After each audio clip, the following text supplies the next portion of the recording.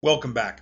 So just to review what we were doing in the last video, if you're watching this in the fat oxidation playlist, in the last video we talked a little bit about what happens when you beta oxidize a fatty acid that has an odd number of carbons. So if you have a fatty acid, let's say it had 17 carbons, right?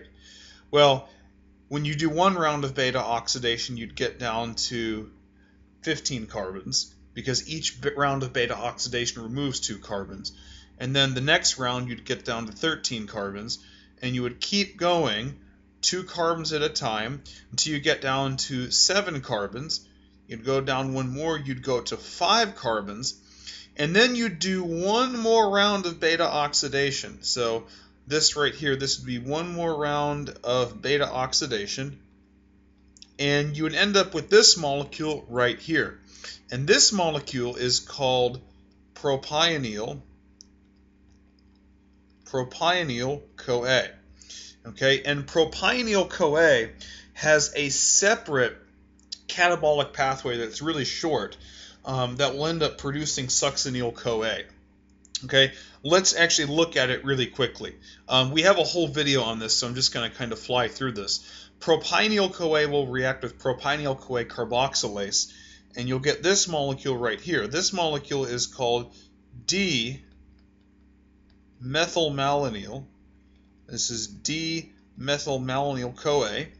And then an epimerase, which is essentially a stereoisomerase, is going to isomerize this D position carbon into an L configuration. And so this molecule, this is L-methylmalonyl, L-methylmalonyl-CoA. Okay? And that basically brings us to the terminal enzyme in propionlyl-CoA catabolism. Okay? So that brings us to this reaction. This is the reaction of methylmalonyl-CoA mutase. And this is a really interesting reaction because it uses this coenzyme referred to as adenosylcobalamin. So let's sort of break up that name into its constituents. The adenosyl in the name refers to the fact that that part of the molecule adenosylcobalamin is a 5' deoxyadenosine. A 5' deoxyadenosine. And then the last part of the name, which is cobalamin, that refers to the fact that it is a derivative of vitamin B12. Okay? So anytime you hear the name cobalamin, you should immediately think of B12. And it turns out that B12, or in this case adenosylcobalamin, is going to be used to effectively move this group that I've circled in orange, this thioester-CoA, ultimately onto this carbon right here. And what you see is that gives us this molecule, which is succinyl-CoA. Okay? And the name mutase in the name sort of implies that it's taking some group and moving it to another part of the molecule. That's what a mutase does. If we come down here and look at adenosylcobalamin, or adenosyl B12, what you should notice is that this group up here that they've sort of highlighted in red, this part right here is the 5' deoxyadenosine. This is the 5' deoxyadenosine. Basically what you would find, let me sort of blow up the adenosine ring. Okay, so here I'm drawing the ribose ring of the adenosine. So of course up here you have adenine because it's derived from ATP. And then you have this carbon right here. And one of the forms that this carbon can exist in is it'll have 2 hydrogens on it. But it'll be overall neutral because it'll have a radical electron. Okay? And one of the reasons you call it 5' deoxyadenosine is because if you label these carbons according to ribose configuration, this is 1', this is 2', this is, of course, 3', 4', and if you look at the 5' carbon, unlike normal adenosine, it doesn't have an oxygen on it. So you call it deoxyadenosine because the oxygen is missing. And to understand why that is, go watch the video on cobalamin adenosyl transferase, and it'll explain to you how you end up losing that oxygen and generate a radical. But suffice it to say, that group right here, that's what this is, okay? And this radical is used to carry out the reaction of essentially moving this thioester CoA onto the carbon right here that I denoted in blue, okay? And we're going to look at the mechanism of this enzyme now. So you probably guessed at this point that this video is also in the Corrin Physiology and Biochemistry playlist, so it's in the B12 section also. Okay, so at this point, now what we have is we start out the mechanism with the Corrin ring system. So all these nitrogens here that are they're coordinating this cobalt here in the center. So this cobalt will start out the mechanism in the 3+ oxidation state, and then the Corrin ring system is of course chelating it there in the center.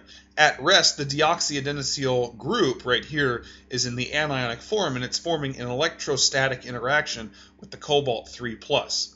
The next step is going to be radical formation. So basically, let me do the mechanistic steps in green. So one of these electrons right here on this adenosine or this deoxyadenosine anion is going to be transferred onto the cobalt. Notice I used a fishhook arrow to denote that it's just a 1 electron transfer. So what that generates is cobalt in the 2+ state. Again, the cobalt's going to be chelated in the Corrin ring system at all times. And that generates this deoxyadenyl radical. And that's what's going to be used to carry out the reaction. So the first step in the mechanism is going to be a hydrogen abstraction. Okay, one of your radical mechanistic steps that you probably learned about in freshman or sophomore organic chemistry. So this lone electron right here is going to come, and it's going to abstract a hydrogen ultimately from the methylmalonyl-CoA, and that puts a radical electron right here on this carbon that I'm going to highlight in purple. So that carbon, as you see here, now has a radical electron on it. Okay, so that's going to bring us to the next step of the mechanism, and in the next step, cobalt is going to end up reducing this carbon right here. So this carbon that I originally highlighted in purple is now going to get reduced. And the way that happens is through cobalt acting as the reducing agent, and in the process it gets oxidized. So this one of these electrons that's in an orbital out here for cobalt, like this electron right here, is going to come over here and it's going to reduce that carbon of the methylmalonyl-CoA radical. And that's going to generate a methylmalonyl-CoA anion that's shown right here. So this is the anionic form. This is the anionic form of methylmalonyl-CoA. Okay? And this negative charge that's now on this carbon right here, it will form an electrostatic interaction with the cobalt 3+. Okay? Now at this point what's going to happen is we're going to have an electronic rearrangement. And this step right here, this is the step that gives this enzyme the mutase in its name. So in this step right here, we're going to transfer the thioester group onto that carbon that I just highlighted in green. So what's going to happen is this bond, let me highlight it in purple, this bond right here is going to undergo a homolytic bond cleavage. Okay? So one of the electrons ends up on that carbon that has the carboxyl group. The other electron is going to come over here and it's going to couple with this one, right? So that's a coupling reaction. And then in the process, this electron that I've boxed in blue is then going to be reducing the cobalt 3+ into the 2+ oxidation state. Okay? And so now, again, you have the cobalt in the 2+ oxidation state, and now you have a radical succinyl-CoA. So this right here, this is a radical succinyl-CoA. Okay. Now keep in mind we have this fully protonated deoxyadenosine in the active site that's part of the B12. And so now what's going to happen is you're going to get a hydrogen abstraction, but this time we're going to abstract it from the 5' deoxyadenosine. So hydrogen abstraction occurs. This lone electron is going to abstract a hydrogen here, and that's going to force a lone electron to go onto the 5' deoxyadenosine, and that's shown basically right here. And now the last step of the mechanism to restart the cycle is going to be to regenerate the anionic 5' deoxyadenosine. So what's going to happen is there's going to be some orbital out here with an electron in as part of the cobalt of the Corrin ring system, and that electron is going to reduce the radical 5' deoxyadenosine into now what we have as the ionic form, or the anionic form we should say. And in the process, as cobalt gives up that electron, the cobalt now is oxidized into the 3+ state. And so this right here regenerates the methylmalonyl-CoA mutase cycle. But what I really want to look at now is we've now produced this molecule, which is called succinyl-CoA. And if you really think about what happens to this, this is of course going to go into the TCA cycle. So I hope this video gave you a little bit of intuition on the mechanism of methylmalonyl-CoA mutase.